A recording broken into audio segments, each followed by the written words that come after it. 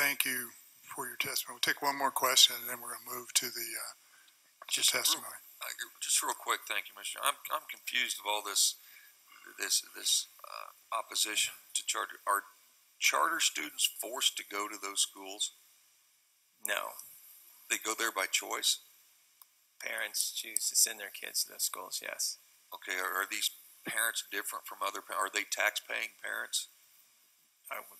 Yes. Okay, so tax-paying parents are exercising a choice in their child's taxpayer-funded education, but are disadvantaged by about $3,000 per student, but yet they still want to choose to send their kids to these schools, and that's a bad thing? I think you're asking.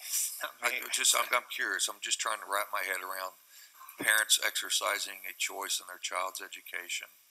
Thank you for helping clarify that somewhat. At this time,